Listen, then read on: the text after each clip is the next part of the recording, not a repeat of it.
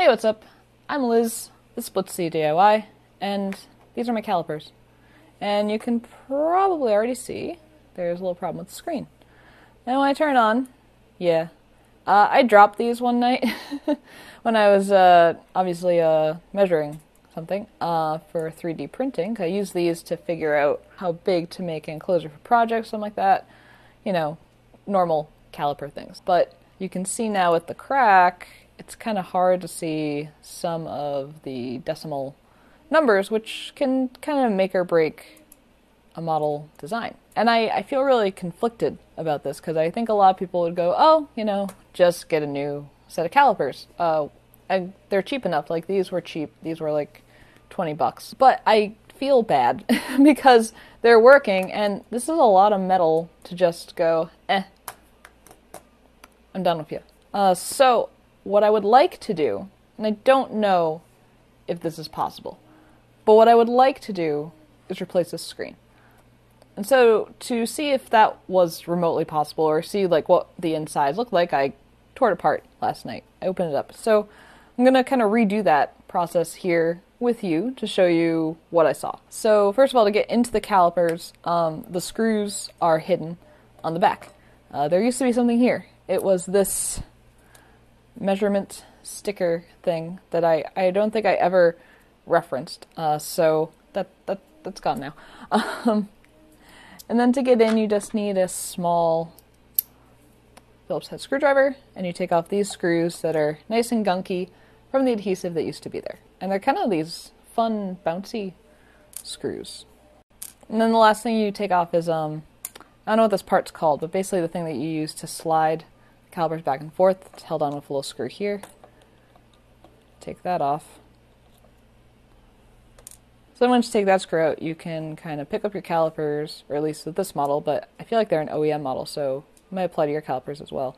You can just kind of gently take that out, and I would just lift this piece off so it doesn't fall or anything. And there you can see the kind of metal portion, the ruler. And these screws here and this bigger screw, that affects the tension of the caliper. So you don't need to take those out. I took them out a few times and I didn't need to. So yeah, just letting you know so you don't have to make the same mistakes I already have. So when you get into the actual caliper screen portion, you can see it's on right now and it thinks it's done something terrible. So the thing with the calipers is it's the way this entire thing is designed, it's like pressure fit. So when it's pushed against the caliper,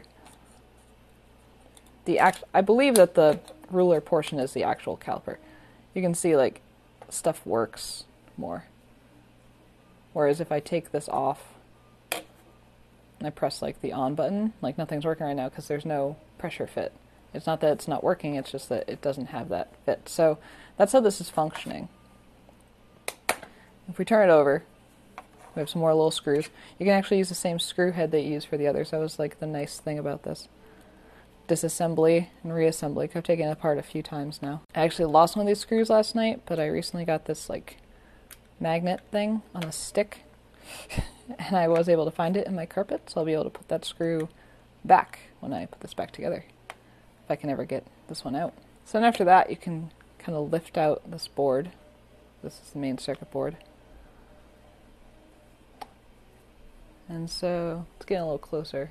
So on the board, we have the buttons, and I was surprised to see that they were labeled with the silkscreen, but on, off, and then the measurement unit, and to zero it out, you can zero it out. And I don't know if you can hear, but Winnie's chatting with us right now, my cat Winnie. The battery, of course, sits in there, and you can see it down here. And on the back, this allows it to slide and, I believe, read the kind of distance that it's gone. The other important thing on the board that took me a while to figure out, these little pads right here, that's how the screen is getting the data from the board. And it's interesting how it connects. It kind of threw me off a bit.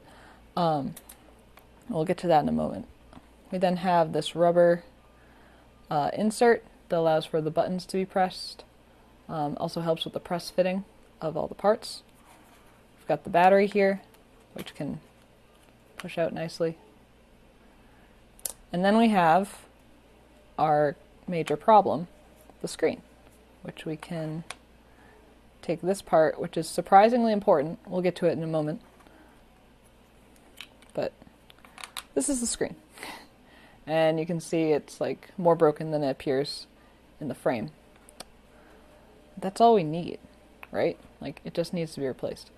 So one thing, at first when I took it apart, I couldn't figure out, like, wait a minute, how is this talking to this? There's no connection.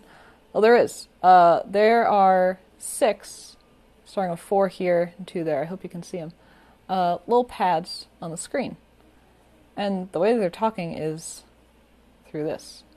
I thought at first that this was just like a piece of rubber that was acting as a spacer, because like you have this piece of foam here. And I thought that that's what it was. And actually when I put it back together the first time, I didn't put this in and it didn't work. And the reason why is because this is actually allowing for the communication between the screen and the PCB. If we put everything back in, starting with the screen, put in the rubber portion here, get that all into the formed plastic, you'll notice that there is this little kind of spacing here. That's for this to pop in, so that perfectly lines up with the screen and the PCB, so that the screen can receive the data. It's easier said than done.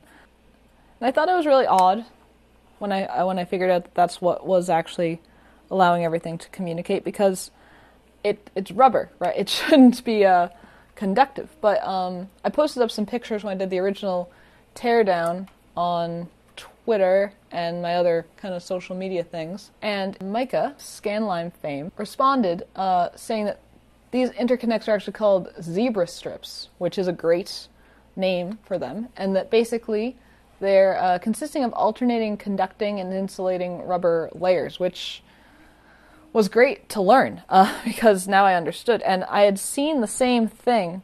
I have another LCD module. I believe it is an Adafruit model, and I opened it up just to see how their screen was integrated, because I wasn't sure if this was just something weird with this one. And it had the same thing, it had the same zebra strips. So basically any LCD module you get, like the module itself is actually mainly the PCB that's controlling it and allowing you to write data to it. Whereas this is kind of a proprietary board because it's only receiving certain amounts of data. But all of them, the screens themselves, are receiving data from the module with these zebra strips. So that was really cool to see.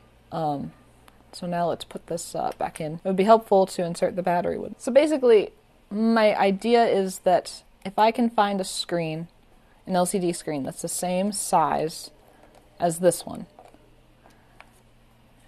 and I can get it in there, it should technically work. I'll have to make sure it's not only the same size, but that it's the same type. And I believe that this one is a 2-row by 16 characters. But I need to kind of test a little bit more with that to make sure.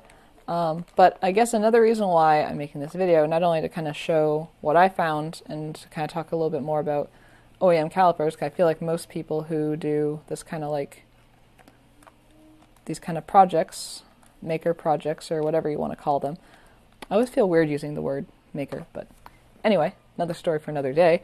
I feel like most people have these, and so it's just, I always find it more interesting to learn how stuff works and looks inside.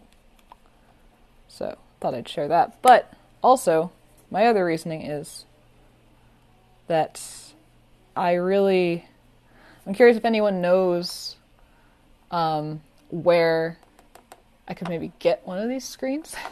If someone is already aware of maybe the supply chain of that, maybe they can let me know, or and it doesn't have to be just a screen, just any LCD module or breakout that has the same kind of screen.